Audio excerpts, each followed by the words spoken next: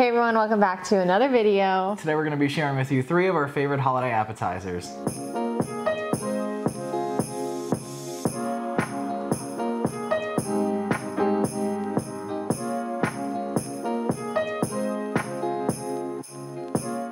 Before we carry on with this video, we wanted to chat with you about our sponsor today, which is Allform. If you follow us on Instagram, you already heard about our new sectional, but today we're going to share about it and share some more details. If you're not familiar with Allform, they sell modular furniture, so they have couches, sectionals, chairs, you name it, and you can create over 500 unique combinations with the furniture. It's actually the sister company to Helix. You heard us talk about Helix before. They make mattresses, and we already trusted the company. We knew we wanted to get a new sectional, so when we heard about Allform, we thought it was the perfect fit. The sectional is super comfy. It was really easy to put together, and it's no tools required.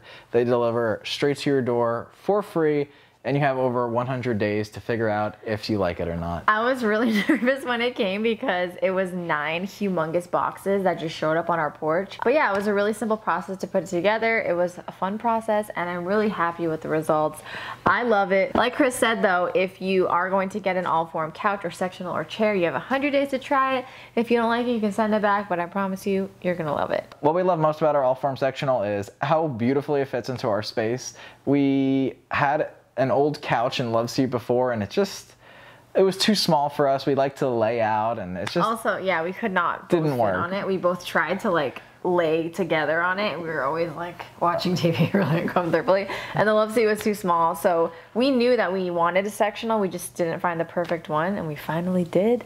And I wanted to mention, if you have pets like us, or if you have kids, or if you're just messy, it is a stain resistant, really high quality, very durable fabric, which I love. That's what we needed. We also made sure to get a darker color as well because we didn't want to risk it with the dogs, but I love it. We have a pop of color in our living room. We needed that color. We even got a new rug, and I'm just obsessed with it. Yeah, our living room is now super cozy, and we really love it. And Allform furniture is sustainably made in the US, so you can feel confident and comfortable with your purchase. You can order it easily online, and we also have a 20% off discount code if you're interested. I also did want to mention the shipping time of furniture sometimes takes like 2 to 3 months, and this actually, it's a lot faster. And if you're looking for a new couch or sectional or chair for your space and you want it as soon as possible, this is a great company to purchase from. Yep, so all the information for Allform will be linked down below, and let's get back into the video. First up for our appetizers, we're making some garlic and herb dinner rolls. So to start, I'm prepping my yeast. I have some warm almond milk here. I'm gonna add some sugar, mix that through, and then add some yeast and allow this to activate. Next up, to a large bowl, I'm going to add in some all-purpose flour, sugar, some fresh herbs. You can really use any herbs of your choice. We have rosemary, thyme, and sage today. Some garlic powder, baking powder, and salt. I'm gonna mix that together until everything is nice and uniform. Then I'm adding in my activated yeast and some melted vegan butter. Next, I'm just gonna mix that together until it is nice and uniform. I'm gonna start going in with my hands too, just to get it fully incorporated. Then I'm just going to knead it until it is nice and smooth. Kneading dough is very therapeutic. I love doing it, and I don't know, it's just so satisfying to see the dough go from this rough texture to a really nice, smooth ball. All right, we're just going to pop this into a greased bowl and cover it with a wet towel and allow it to rise for about an hour. So the dough has risen, and I'm going to divide it now into 15 pieces. You can do this just by estimating. I'm actually going to be using a kitchen scale here just for accuracy. Once I roll the dough into balls, I'm going to transfer it to my cast iron skillet and evenly arrange that as best as possible. It doesn't have to be perfect. Then I'm going to cover that with a wet towel and allow it to rise for another hour. The rolls have risen. They look absolutely gorgeous, and now I'm just going to pop them into the oven and bake it until they are nice and golden. So while our rolls bake, we're going to prep a vegan garlic and herb butter. This is super easy and highly recommended. It brings the recipe over the top, and it's just so good. So in my pan, I'm adding some vegan butter. I'm gonna allow that to melt. Then I have some fresh garlic. I'm just going to saute that until it becomes nice and fragrant. Then throw in some herbs and cook that for about a minute, and then remove that from heat. These rolls look amazing. They are perfect. This is actually the most perfect batch we have made so far. Perfect timing because this is for the YouTube video.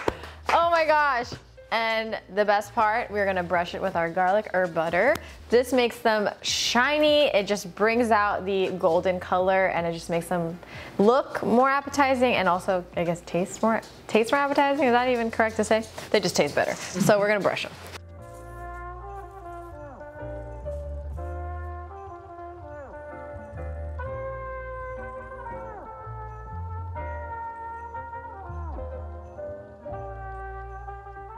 I said this earlier, but I'm gonna say it again. These turned out so perfect. Oh my God. You know what we should dip these in? Marinara sauce. They're so fluffy and they're packed with flavor. You don't need to put additional, I mean, you could put additional butter inside, but you really don't need to. This will also go well with the dip we're gonna make next. So oh yeah. I don't even know what to say. I know, I have no words. Bread is the best. Bread is pretty much life, besides rice. Rice, bread, everything nice. Chris had the idea after we actually started making this, we should have made this into a Christmas tree. You could totally do that if you don't bake it in the cast iron skillet. You might need something bigger or you might need to make them smaller. I don't really know, I haven't done that before. Like a sheet pan. Yeah, I think that would be really good. If you do that, let us know, send us a photo, that would be awesome. But we thought of it a little too late, but this isn't just for Christmas, just for the holidays. You can make this whenever you'd like. I don't know, we're gonna keep eating it, but let's get on to the next recipe. The next recipe we're making today is a creamy spinach and artichoke dip. To start, we're gonna add some oil to a pan and then saute some onions and garlic until the garlic is fragrant and the onions are translucent. Next, to a blender, we're gonna add in our sauteed onions and garlic along with some dairy-free cream cheese, some silicone tofu, lemon juice, nutritional yeast, almond milk, and some salt and pepper. We'll blend that up until smooth. After that, to our blender, we're gonna add in our spinach, artichokes, dairy-free Parmesan, and some chives, and then we'll just pulse that in. We don't want it to be super smooth, so just a few pulses should be fine. Next, we're gonna transfer our mixture into a greased baking dish and spread it out evenly. Then we'll just pop it in the oven to bake.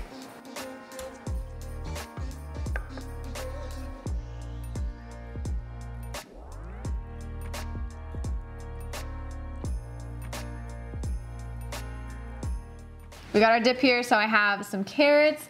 I toasted up some bread with a rosemary and olive oil we have, and then I topped it with some dry parsley. And then I just broiled it until it was nice and golden. Celery, and then Chris got these crackers. I don't know what exactly, whole grain crackers? Whole grain, Milton's. Milton crackers. So we're gonna dig in, and not gonna lie, we were already digging in behind the scenes because you can't not eat this. And also we did that dip shot you saw with the cracker. So we had to eat the cracker. It's so good. Perfect dip. Oh my God. If you have a party or a family gathering or anything this holiday season, if you just want to make good food, make this. Just make this. You can also serve this in a bread bowl, which would be really nice, or like a sourdough loaf. Not a sourdough, like a rye loaf. Is that the darker bread, the rye bread? Oh, I thought you meant like the really Italian bread, like the long one. You could do that too. That would be fun. So have fun with it. Yeah, have fun with it. That was a lot of talking. Basically, you need to make this as soon as possible. The last and final recipe we're making in today's video are these shepherd's pie twice baked potatoes. They are a great recipe to serve for the holidays because I feel like they're very unique looking and they're really fun to make. So first we're taking some russet potatoes and we washed them, scrubbed them, get all that dirt off. We're gonna take a fork and we're gonna prick our potatoes. And you don't need to prick it too many times, but I don't know, 4 or 5 times. We're gonna oil our potatoes and just rub all that oil in. I like to do it with my hands, it's a lot easier. You can do it with a pastry brush, but I feel like it's a little counterproductive. Lastly, I'm just popping the potatoes onto a baking sheet. I'm gonna bake these in the oven until they are soft to, well, not soft to touch, I was gonna say soft to squeeze. I don't think that's proper, but basically you want them to be soft when you squeeze them, so it will vary depending on the size of the potatoes. Typically they take between 30 minutes to an hour. These will probably take around 30 to 40 minutes. We're babysitting our friend's dog and she is here. Oh, I was gonna film her. She's making her way out. Indy, come here. Say hi to the video. Hi. Anytime we're in the kitchen, she's like, ooh, what do you have? Next up, we're prepping the filling, and for the filling, we're making it a lentil and mushroom base. That will be our vegan meat in this. It is very meaty, it has great texture, and has great flavor. You can really use whatever filling you'd like, but if you need a filling suggestion, this is the one you should make. I have an oiled pan here. I'm gonna add in some onions, garlic, and celery. And we're just gonna cook that until they're nice and soft and fragrant. Next up, we're adding some lentils, some mushrooms, and some fresh herbs. We have parsley, rosemary, and thyme here. We're adding in tomato paste, some Worcestershire sauce, and some salt and pepper. Mix that through and then sprinkle the whole mixture over with some flour. Then we're going to mix that together and allow the flour to cook off for about a minute. Lastly, we have a frozen veggie mix here along with some vegetable broth, and we're going to mix that through and allow it to cook for a few minutes. You still want it to retain its moisture, but you don't want it to be drippy. Our potatoes are cooked. We ended up cooking a little extra just to have in house. And next, we're going to trim our potatoes, or is that the right word, trim? Slice? Chop. We're gonna cut our potatoes. You're gonna take a sharp knife, be very careful, and you're just going to cut the top off of it. I don't think it's like really in the middle, it's more so like the top third of it, but honestly, if you do it in the middle, it doesn't matter. So I'm just gonna take my knife and cut the top off, be very careful, and you should be left with this top piece and then this little potato boat. And we're gonna keep these because we're gonna be making our topping with this. So I'm gonna continue doing that, just slicing the top off of all our potatoes. With the potato tops, we're just going to peel the skin off and then add them to a bowl. I don't suggest keeping the skins in it because we're going to be transferring this to a piping bag to pipe it over the twice baked potatoes. And if the potatoes aren't super smooth, it's hard for it to go through the star tip and it's just a whole thing. So I would suggest just removing the skin. So next we're going to scoop out our potatoes, and you can do this using a small spoon, but we suggest using a teaspoon. I feel like this works perfectly. It is a great size and it creates like a really nice tunnel in there. So you're going to scrape it out, but you want to make sure you preserve the edges of it. So I would say maybe like 1/4 of an inch around the edges. That way the potato still maintains its structure and it can hold the filling. And then anything that you scoop out, we're going to set it aside in the bowl that had the tops in it, and we're going to turn that into mashed potatoes. To make super fine mashed potatoes, we're going to be using a ricer. If you don't have one, you can just use a fork or a potato masher to get your potatoes as finely mashed as possible, but a ricer definitely helps do this the most efficiently. So we're just going to add a little bit at a time into our ricer and then just press it into this bowl here. To my riced potatoes, I'm going to add some vegan butter and vegan cream cheese. Everything's gonna be vegan, just... We don't gotta say it. We don't gotta say it. Where's reasonable vegan? And then we're gonna add some garlic powder and some plant-based milk. We're using almond milk, but you can use any plant-based milk of your choice as long as it's unsweetened. And lastly, we're gonna add some salt and pepper. And we'll just mix that all up until everything is nice and creamy. I'm getting ready to transfer my potatoes into a piping bag, and to make that a little bit easier, we're just going to be using a tall glass or jar, and we'll just wrap the bag around that, and then we're just going to scoop our potatoes into the bag. Next up, we're going to fill our potatoes. Super easy, just take your filling, stuff it in. The one thing I want to note here is make sure you really pack it into the potato. You want to get as much filling in there as possible.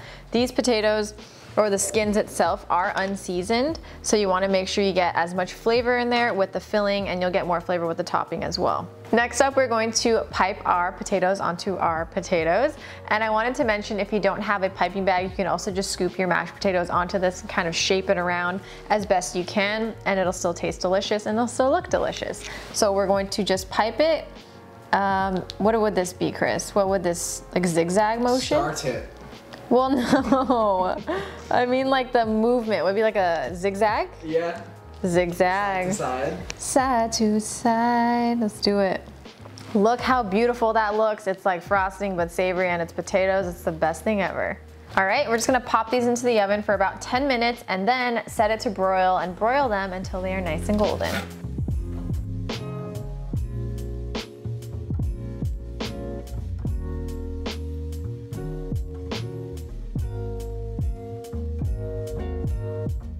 That's delicious.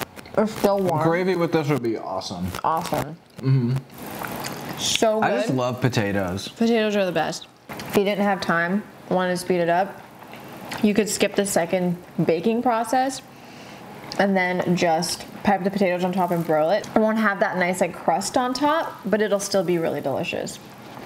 Really good. Also, we have a regular shepherd's pie recipe on our blog if you want that. Which is this. It's literally this in a casserole dish. Yeah. That's like an entree. This is an appetizer. I guess. You can eat this as an entree. We have eaten this as an entree. When we were testing it the other day, we had so much of it, so we were eating it for dinner. We had the potatoes, and then we had extra mashed potatoes and filling on the side. Great. So that is all for our appetizers today. We really hope that you enjoy these recipes. All of the recipes will be linked down below, as always, and let us know your favorite recipe of today and what you'll be making for the holidays. We have a ton more appetizers on our blog. We weren't able to film all of them today, but we will link a playlist, a blog post down below that rounds up a bunch of holiday recipes that you can check out. It not only has appetizers, but it also has entrees and desserts if you're looking for those too. Next week, we also have a dessert video coming out, so stay tuned for that. It's going to be a good one. We're going to be sharing 3 of our favorite desserts that are perfect for the holidays or just perfect for whenever you want to make them. If you're new here and you haven't yet subscribed, please do so. Hit the bell notification. We post videos every week, and we'd love to have you here more often. Yeah, stay tuned for more recipe videos, more vlogs, and all that good stuff. We hope you have a great holiday if this is the last video of the year you see from us, and we will see you soon. Peace. Bye.